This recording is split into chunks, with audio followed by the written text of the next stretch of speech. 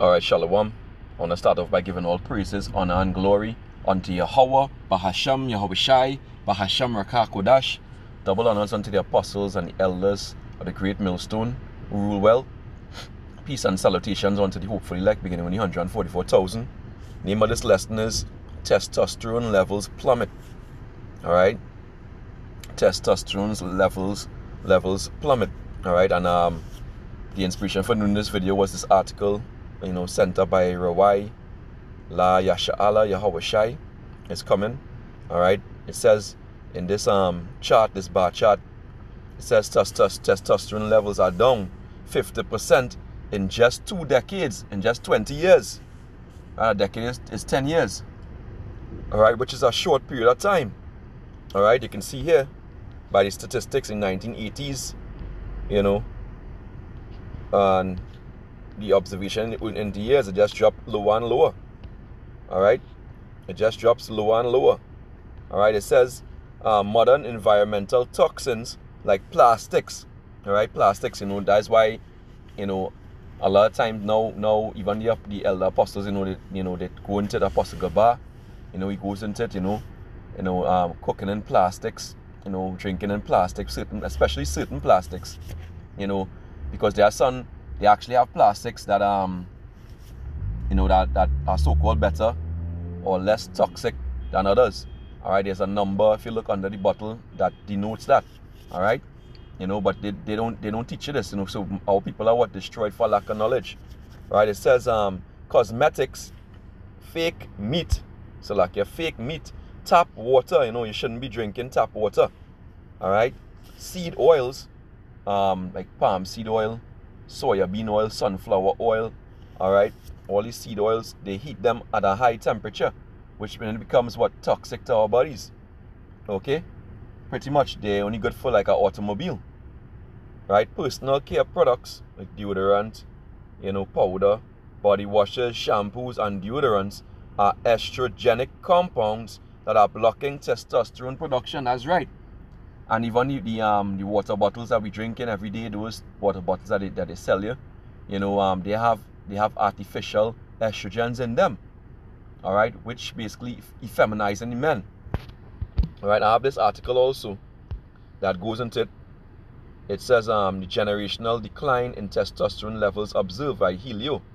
This article was dated October the 2nd, 2023. It says the trend does not seem to be attributable to health and lifestyle changes, which is bullshit. Alright, researchers observe a substantial decline in testosterone among US men from 1987 to 1999 to 2002 to 2004. The decrease in testosterone concentrations was independent of age. Alright, during the past 2 decades, testosterone levels in American men have rapidly declined, and I'm sure around the world too, because a lot of people follow after America in terms of the eating habits, lifestyle. The American lifestyle is coveted after. Alright, so you can see here the decline in men in the Boston area. Alright, it says this information comes from a long-term prospective study that evaluated changes in serum testosterone on a population-wide basis. Alright, and it goes into the metabolism and all these things. Say although testosterone loss is common in men as men age, it is often associated with diabetes, abnormal obesity, sexual dysfunction, depression, and other adverse conditions. And all this, a lot of this is due to the shit that they put in our foods. Alright, basically goes on, but I'm not going to go down in that. Alright, we're going to go to the scriptures. Basically, what it is that our foods are being affected. Alright, Ephesians 5 and 12. Let's get that. Because we don't understand, even now we know a lot more than we knew before, but we still don't understand the extent to which this devil Esau Edom, so-called white man, is destroying us. Let's get the book Ephesians chapter 5. Is it Ephesians? Yeah, Ephesians 5 and 12. For it is a shame even to speak of those things which are done of them in secret. Right? But everything going to be made manifest. It says, but all things that I reprove are made manifest by the light, For whatsoever doth make manifest is light. Right? You know, it says, wherefore he saith, awake thou that sleepest, and arise from the dead, and Hamashiach shall give thee light. Now let's read that in the NLT. Ephesians 5:12, it says, it is shameful even to talk about the things that the ungodly people do in secret, like what they do to our food. You know, the plastics they put in our food, for our food, the metal, the heavy metals. All right. It says, but their evil intentions will be exposed when the light shines on them. For the light makes everything visible. This is why it is said, awake, O sleeper, rise up from the dead, and Hamashiach will give you light. And this is the time of the awakening. It's high time to awake out of sleep. All right? You know, because our salvation is nearer than when we believe. All right? You know, and this is a time for changes. You know, the scripture says, repent and be ye converted. Repenting is good, but we had to convert. You know, this truth is a lifestyle. All right? You know, how you eat, how you drink, what you do. Okay? So these devils do all this to what? To keep us asleep. All right? As I said in these notes here, to keep us in sin. All right? Because when you affect somebody, hormones, you know, you're thrown off the balance. Right? Is a delicate balance in your body, which is the temple, right, of the living power. That's why the reason more so why we have to take care of the temple. All right? Because the Holy Spirit dwells within this body. All right? But it's a balance. Okay? When we get the book of Proverbs, chapter 11, verse 1, it says, a false balance is abomination to Yahweh Shem Yahushai, but a just weight is his delight. So when you eat bad, you eat all these things, which we have no choice, and the whole place is corrupt. But you make the best choices in the situation. You know, you choose the best that you could get, based on your resources that you have. And most importantly, you pray over your food. You pray over everything that you do, everything that you eat. All right? Because you become an abomination. Imagine a lot of these men are turning to basically freaking fairies. All right? Homos, all right, basically, because what the food that they're eating, they becoming the testosterone is decreasing, and the estrogen is increasing, and therefore they become turn as women. All right, which is why a lot of men, are looking at other men. All right, and this is what's going on here, and this is the place you see a lot of men walking around with man boobs. You have your big stomach in front of you, like your pregnant belly, your whole midsection big and fat and overweight. Yeah, this is what it is. And that could cause wicked spirits to jump on you when your body is out of line. All right, they have no form of exercise. All right, scripture say physical exercise profited little, but profited. So all these things, must be put in play, for this truth to be profitable to you. That's why the apostles, stress on these things too. All right.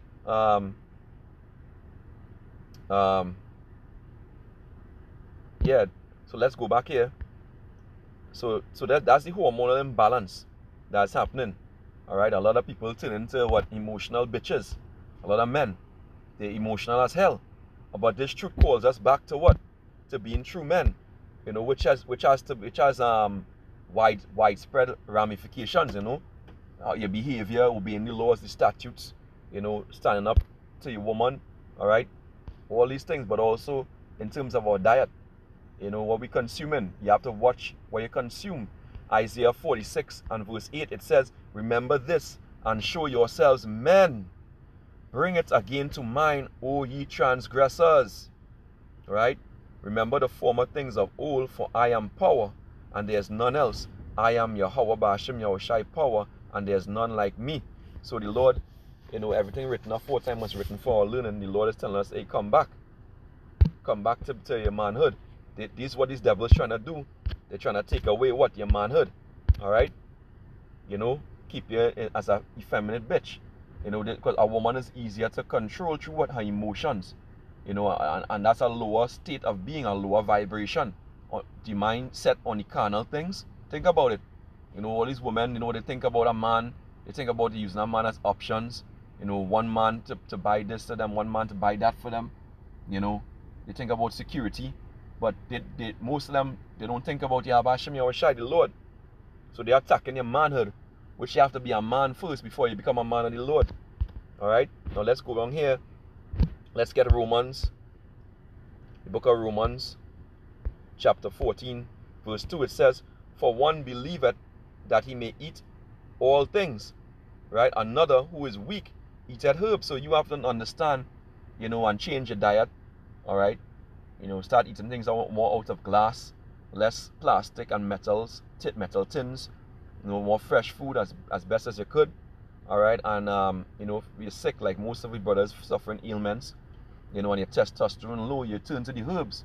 You have many herbs you can go to, you can use to boost up that testosterone, like things like maca, ashwagandha, all right, saw palmetto, you name it, so, which goes back into the physician, the scripture say, do keep the physician far from you. That's roughly paraphrasing, all right? So you eat your herbs, to boost up yourself, because we under attack. It's spiritual first and foremost, and it's physical. This is what these people do. This is what these people do. Let's get 2nd Ezra 5 and 54. Let's get the book of 2nd Ezra chapter 5 verse 54. Consider thou therefore, right, also how that ye are less of stature than those who were before you. You were less of stature, right? Because from the start, we were much taller, stronger, our testosterone level was higher, but as time goes on, we get weaker and weaker. Through what? Through the sin. And the scripture talk about when the wicked came into power, evils were multiplied in the earth. So the food now is no longer fresh, proper food. It's GMO, it's bioengineered food, it's pesticide, it's herbicide, it's all these things going on in our food. So you have to be careful what you're consuming, and you have to know how to clean and wash your food, all right? Because we becoming less and less. That's why we're so weak, all right? Testosterone helps strengthen a man. That's his strength. A lot of people, the testicles, their testicles shrinking down, their manhood shrinking. This is real. It says verse 55, 2nd Ezra 5 and 55, and so are they that come after you less than ye, as the creatures which now begin to be old and have passed over the strength of youth. So yeah, we getting older and older, and we getting weaker and weaker, slack, and that's why the scripture even said, basically we have enough strength just to do this work. So you have to have a care for your body. You have to, take care of your temple. Don't defile the temple as best as you could. Even though the scripture said that we'll be eating defiled bread among the heathen, right? That's Ezekiel 4. So like Ezekiel 4 and please verse let's check this out here. 4 and 13 is it? It says, and the Lord saith, even thus shall the children of Israel eat their defiled bread among the Gentiles, whither I will drive them. So it said we will eat our bread defiled, among the Gentiles, but which is for prophecy. Prophecy must come to pass, yes. But at the end of the day, you make the best choices that you have, and at the end of it, what you do? You pray over your food. All right, Philippians 4 and 6. What does it say? Book of Philippians chapter 4 and verse 6, it says, be careful for nothing, right? But in everything, by prayer and supplication with thanksgiving, let your requests be known unto power. Now in the NLT it says, don't worry about anything. Instead, pray about everything. So we know that our food is defiled. We know all these plastics, all these things are attacking us, attacking our testosterone as men, all right? And causing all these diseases and other things, all right? But what you do, you pray about it. Don't worry, you pray, right? Tell the Heavenly Father what you need and thank Him for all He has done, right? So you thank the Lord, you pray to Him, as the elder apostle Ariam Love always goes into. You pray over your food, you pray for everything, all right? And you tell the Lord what you need to cleanse your food, all right? And of course, before you do everything, with the knowledge that you have, to make sure your food is clean and make sure you make the best choices, all right? And then you pray and you trust in the Lord. That's faith, all right? The Lord can do all things. It says, and thank Him for all He has done. Now, in verse 7, it says, and the peace of power which passeth all understanding shall keep your hearts and minds through Yahweh Shai HaMashiach. And that's what they want. They want to destroy your mind. They want to destroy your heart. put you back in the world, calcify your pineal gland through the wicked water, the fluoride, the chlorine in the water. Alright? You know, and you know, hey, Yabashim, Yoshai, everything is possible. They want to turn you into a more. Alright, but the Lord can establish you once you have that faith in Him and once you're a member of the elect. Alright, so hey, you know, keep strong, hold fast, make the wise choices. Right, prayer is important, prayer and fasting, and with that, you know, watch out for these devils. You know, edify yourself. You know, a lot of truth coming out on TikTok and YouTube, etc., Instagram, Facebook, about food and the better choices of eating a healthy lifestyle. Alright, so use these things for your benefit. Alright, don't let it pass you by. Alright, because wisdom is important. And with all that getting, you're supposed to get what? Understanding, the application of that wisdom in your life. So with that, I pray this lesson was edifying. I want to give all praises, honor, and glory unto Yahweh, Bahashem, Yahushai, Bahashem, Rakah, Kodash. Till next time, Shalom.